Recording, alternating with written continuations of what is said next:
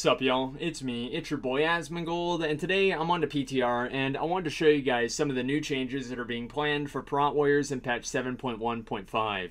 One thing I want to say right now though is that this is on the PTR, the public test realm, so if you don't like what you see, make sure to let Blizzard know. They've already made a couple of iterations on the original changes, so they have, I think, been responding to feedback, so either way, you want to at least give it a chance, because if it actually goes to live, the chances of it being changed are of course probably pretty much zero. So anyway guys, the main changes that are being made here are with the spells. Okay, so you've got three main changes with your spells. The first spell that's being changed is Focus Rage. Focus Rage is being changed by being removed from the spellbook.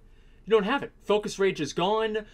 Too many APMs. Too many APMs, can't have it anymore. That's what they've been doing in a lot of classes, and it seems to me like they don't really want to have any abilities that are off the GCD in rotations anymore. So it's not a surprise that they're getting rid of Focus Rage. Also, the second ability that's being changed a lot is Revenge. Revenge used to give you like 5 or 6 rage. Now it costs 30 rage. If you dodge or parry, instead of resetting the cooldown, it actually reduces that rage cost down to 0, and the cooldown is reduced by haste, and it's actually a very, very fast cooldown. You can use it about every 2 or 3 GCDs depending on your haste. Thunderclap is basically the new Revenge. Thunderclap can be used single target now because it generates 5 rage, and it's pretty much, for all intents and purposes, a longer range 360 degree Revenge. Now for I guess the current iteration of Revenge in 7.1.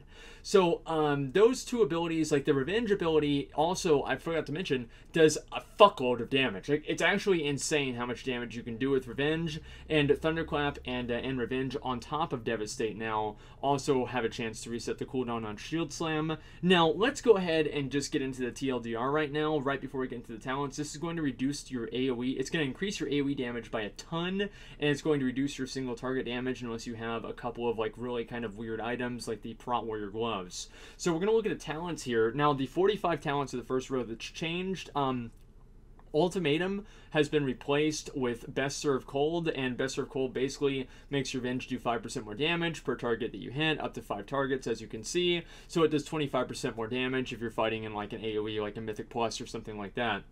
That's very useful, and I think that, honestly, guys, like, that's going to be the go-to talent for Mythic Plus. Crackling Thunder got cut in half. I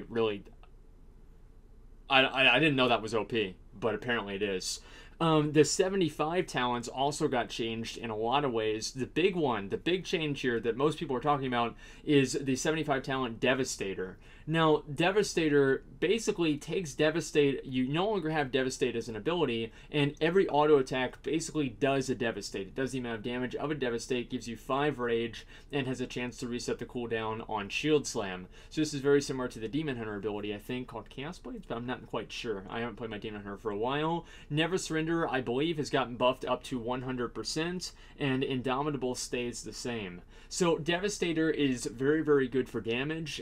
Never Surrender could be pretty good for like fighting like a Mythic plus 15 Tyrannical boss or something like that.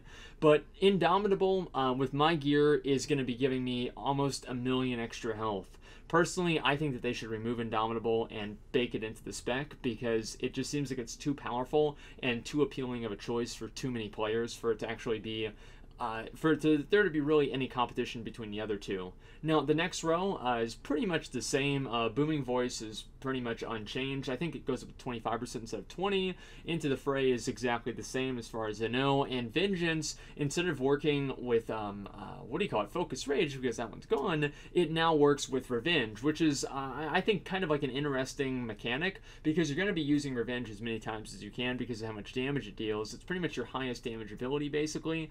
So I think that you're going to be using Vengeance a little bit more, but the main difference between Focus Rage and Revenge, on top of like obviously the main abilities, is that Focus Rage was not on the GCD and Revenge is. So that makes things a little bit different, and the 100 talents are also pretty much the same.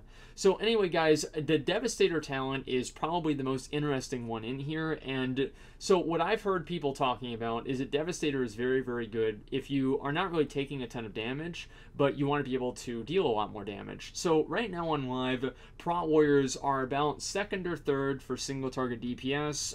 Let's see.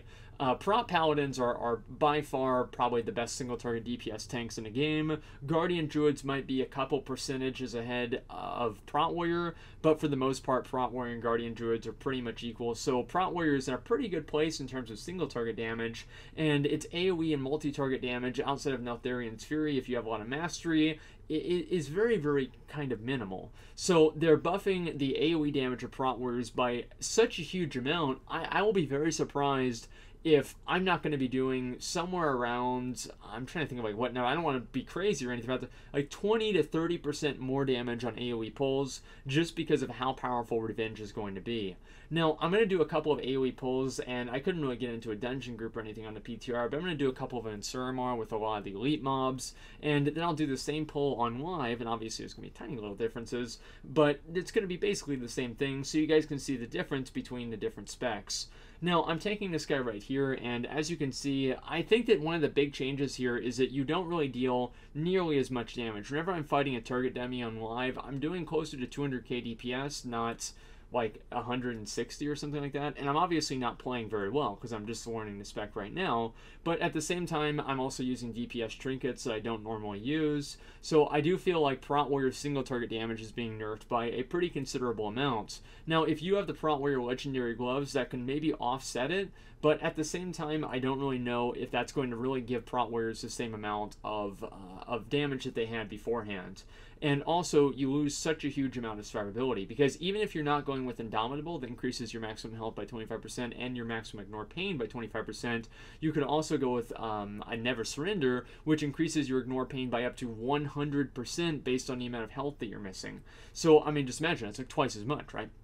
So it's a huge amount, and I would say that honestly, just those two things right there are going to hurt Prot Warriors a lot in terms of single target damage. Now, in terms of survivability, it is going to be changed a little bit because what do you call it? Focus Rage was on the GCD. You could pretty much do a Focus Rage inside one of your other abilities, and then on the next, it's like internal GCD, you could use what do you call it? You could use Ignore Pain, and then you have the Ignore Pain that was reduced in healing, or not healing, the rage cost, because you had the Vengeance talent, right? But you're not able to do that because Revenge is now on the GCD. Well, it's not. It always has been on the GCD, but now it's kind of taking the place of Focus Rage, and Focus Rage wasn't on the GCD, and Revenge is. So it's going to make GCDs a little bit more tight for Prot Warriors in terms of being able to maximize things.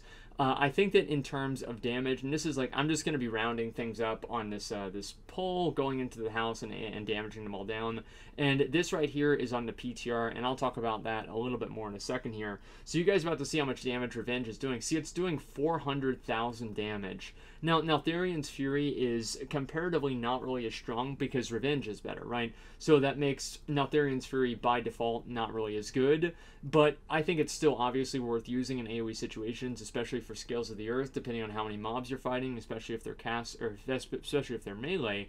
But Revenge, for me right now, especially because I have the talent and everything, is doing more damage with a non-crit than it's basically about the same amount of damage as a non-crit as it's doing with a crit on live servers right now. So Revenge is doing a huge amount of damage. As you can see, my damage meter, I'm going to do the exact same pull, and I'm going to be doing somewhere around like 20 to 30% more damage on the PTR in this AoE pull than I am doing on live servers. But the offset for that is that Warriors are not really going to be as strong as single target. Now, personally, how is this really going to change Warriors? How is this going to modify them?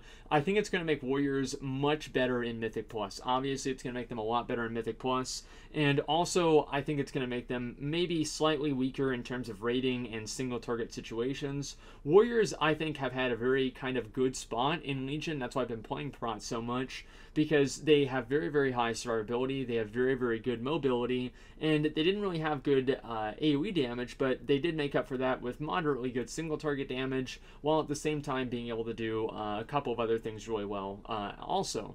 So now they're kind of replacing that the single target damage that they had with a little bit of AoE damage, which is good for me. I always really like doing AoE pulls, so that's cool. My main content that I tank is Mythic Plus, so as somebody who does that, I'm actually very excited to see these changes happening. However, for somebody who is a raid tank, I can see this being extremely frustrating frustrating and annoying. This is myself on the live servers, and I'm also, like, I've got my other, I think I have my other trinkets on. This is my actual, like, my build for tanking, right? So this is my maximum damage build for tanking in Mythic Plus, and I was not even, I think I wasn't really itemized for that on the PTR anyway. So take that into consideration as well. So for me personally, I think that these changes are great. I like them a lot, but I can see a lot of people who are raid tanks and are serious players with, like, you know, Mythic Plus progression tanking, very concerned with the way that Focus Rage is being taken away. And Focus Rage also gave you a defensive damage, not defensive damage, it's kind of redundant, but a defensive increase, as well as Ultimatum doing that for you as well by giving you free Focus Rages, because in patch 7.1, the Focus Rages that you got through Ultimatum actually did trigger Vengeance. So prot warriors are losing a lot of, I guess, like, not so noticeable survivability, but for somebody who knows a lot about prot warriors and has played them a lot, much more so than myself, I can see this being a very, very frustrating situation. Hopefully Blizzard listens to their feedback and does at least something. I honestly feel like the prot warrior AoE damage, like, I don't want to say this right, but it's fucking ridiculous, man. Like, this is insane. Like, how are you going to be doing 400k every 2 seconds to every mob, and also, like, that doesn't even cost any resources? Like, that's fucking insane. Like, I honestly think that's going to get nerfed. But if it doesn't, I'll be very surprised, and I'll also be very happy. But I don't necessarily think it's good for balance of the game, if that makes sense. And also, you guys can see my damage breakdown. Whenever I was doing this on the PTR, Revenge was about 50% of my damage, and on live, it was not even 40. So it does make a really, really big difference. Now, also, I do feel like they should take a little bit of the damage that warriors are getting from AoE and put a little bit more of that back into their single target damage, because it's going to be very frustrating for people to only be good in AoE situations, because all tanks are relatively good in AoE situations, so warriors are just going to be a little bit better. So whenever they're doing single target damage, it's going to be kind of it's going to be kind of frustrating, and also it's going to affect PvP. You're not going to be able to do as much damage in PvP, and on top of that, you've got just world questing and stuff like that. If you're trying to kill, like, one mob, it's going to take a lot longer. So there are going to be a lot of effects that are going to come out of this that could be kind of unpleasant for a lot of people who play prot warriors. Anyway, guys, final verdict. I'm interested to see what's going to happen.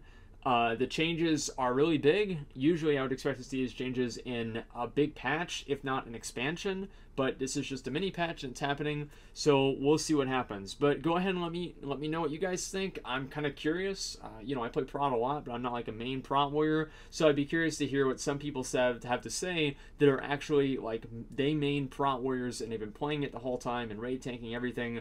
What do you guys think about these changes? I'm kind of curious, and I still don't have my mind completely made up. But anyway, guys, thanks a lot for watching, and like, comment, and subscribe.